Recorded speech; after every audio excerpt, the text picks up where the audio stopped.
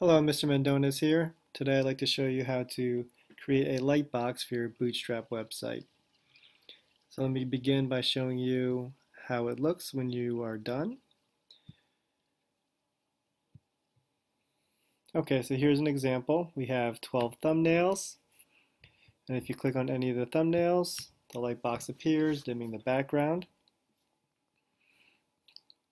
When you hover over to the right, you can see the arrow saying that there are more pictures to scroll through.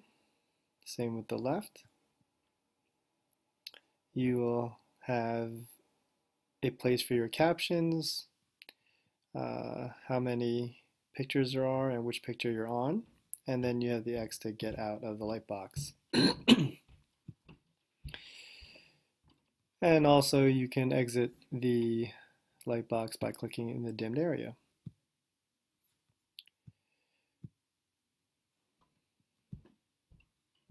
And you can see the transitions from the different picture sizes and the transition from picture to picture with the fade out and fade in. Okay, so let's begin. This demonstration is for a Bootstrap website. So first thing you're going to want to do is search for lightbox 2 and click on the first link you see.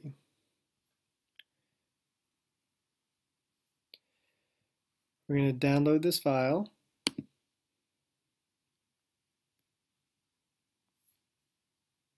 You're going to open it up and you're going to take the CSS lightbox.css file.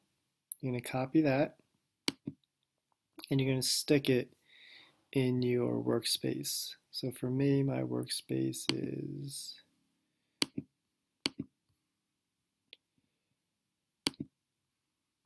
here. And as you can see, I already have lightbox.css, so I'm not going to paste it in there. And then let's open a new tab and go back to my downloads, Lightbox, which I downloaded a bunch of times already. Then we're going to download this file right here, lightbox.min.js, and you're going to go back to your workspace, go into your JS folder, and paste it in here also, which again I already have, lightbox.min.js. And then finally, you're going to want to go to the img folder from the lightbox file you just downloaded. Copy all these. These are the buttons that you're going to use for your lightbox. So if you remember during the example, there was the X to cross out. This is a loading screen when you go from picture to picture, and then you have the right or the next button and the previous button. So copy these, go into your img folder, and paste them right in there. Okay, so let me also point out that you should have your pictures ready as you go through this tutorial. In this example, I kept my pictures in a folder called pics within my img folder, and then I just have them labeled 1 through 12.jpg. Okay, so let's continue.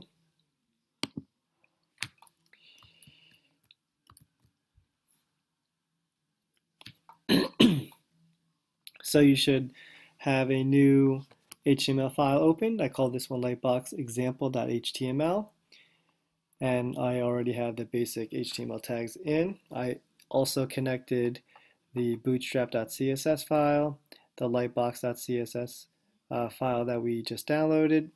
I have the jQuery from Google's library. I have the Bootstrap JavaScript file connected, and I also have the Lightbox JavaScript file that we just downloaded connected already also. So go ahead and do that. Now, so we'll start by sticking in a container.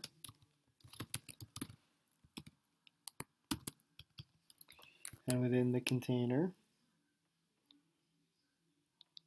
let's go ahead and give this a title. So we'll do h1, and we'll do lightbox example. I will save it. We'll look at our live preview. I'm using brackets, so whenever you save, your preview updates automatically, which I have over here, and there we go.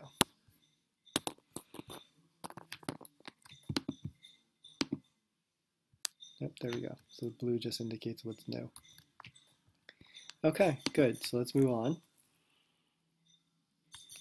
Let's create a new div, and we'll call this one, we'll give it a class of gallery, I should say.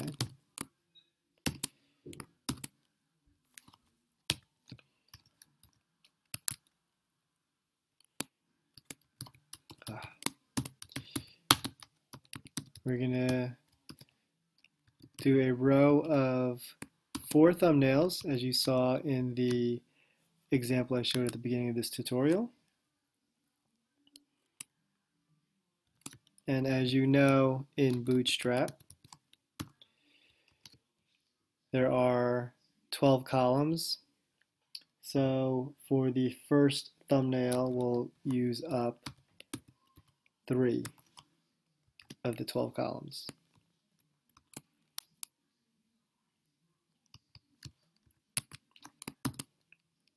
So what we're going to do now is stick the link to the picture that we want to see. So we'll do img/pics and then 1, the first one, 1.jpg. There we go. Now, within the A tag, we want to give an attribute called data title. And here is where you'll put your caption. So we'll do my first caption. The next attribute you want to use is data/lightbox. And for the set of pictures that you are going to have in the same lightbox, you're going to want to give it all the same name. So as you saw, a lot of those pictures were taken in Puerto Rico. So I will call this data lightbox vacation.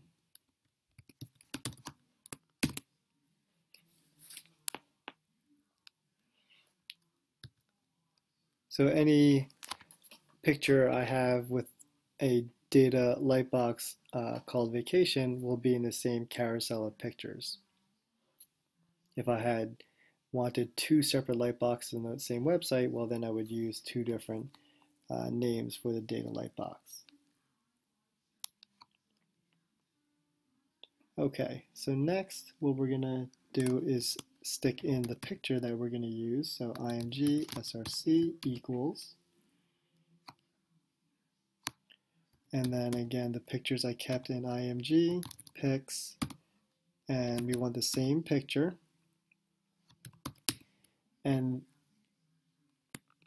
what this image is going to be our thumbnail.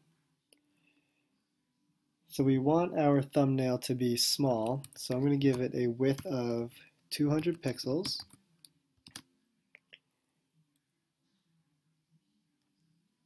And let's see what we have so far. So let me close the image tag, save it, and there we go. So again, the blue just indicates it's something new. And there's our thumbnail. Now what we could do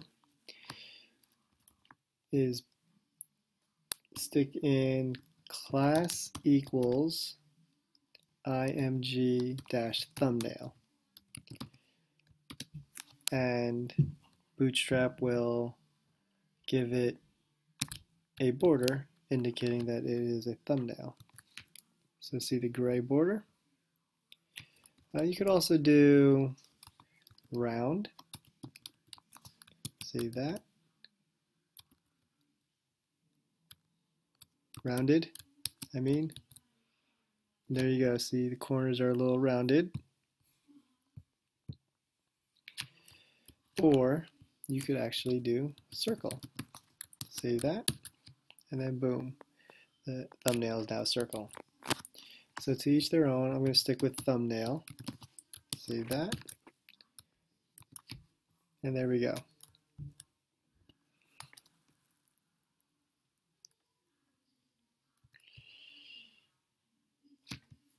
And just for organizational purposes, I'm going to move the image tag down there and bring the A down there. That way it just looks cleaner. Okay, so now that we have the first thumbnail, what we're going to do is copy this whole div.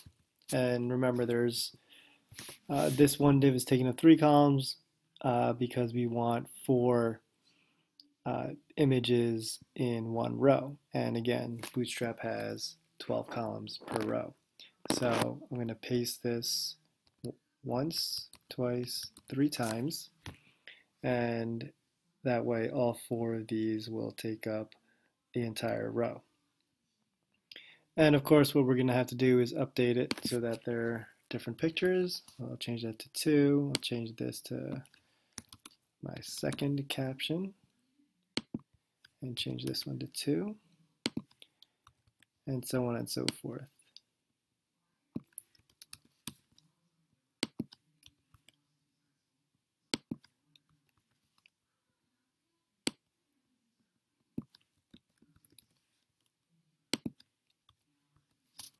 Save it, and there we go. Here's our 4 thumbnails. Oh, and we have the lightbox working. Look at that. Bingo, bango, bongo.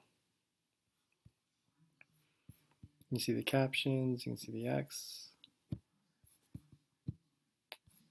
Alrighty. Okay. So if you recall from the first example I showed you at the very beginning of this tutorial, we had 3 rows. So the easiest thing to do to make a new row is copy your first row. Before you paste a new row in, it might be a good idea to just leave a comment saying this is where row 1 ends. And then paste your new row. And then there you can say this is where row 2 ends.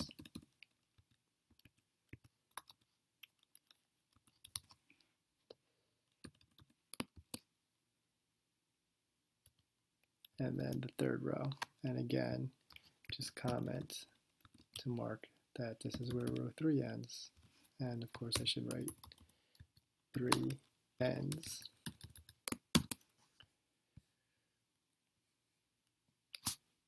Save it, and let's change these pictures. So this is where row 1 ends. So this is how I know to change these to the next set of pictures. 5, 5,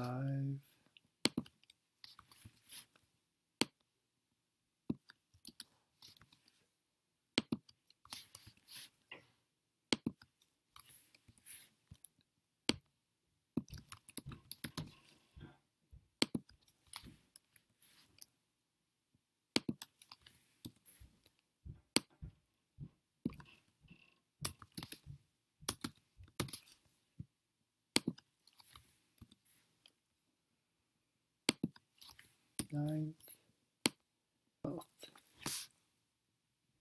Did I spell 12? 12th. Is there enough in there? I think there's enough in there. Save it. Refresh. Oh, there we go. Good. Looks good.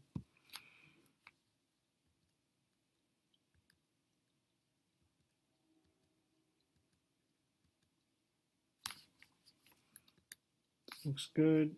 I'm using the arrows, so you can, other than clicking on the next and previous button, you can use the right and left arrow from your keyboard. You can also hit escape to get out of it. There you go.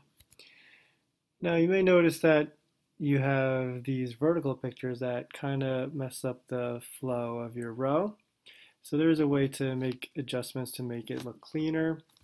What you could do is, I think that is the, okay, so this is 4, 5, 6, the 7th picture and the last picture. So let's mess with those. 7. Okay, so the first thing we're going to do is change the width of the 7th and last picture. Save it. Okay, and there we go. Get rid of that blue. Okay, so now you see that each vertical picture is now the same height as everything else in the row. But still looks kind of off because we have this off to the left a little bit in its column.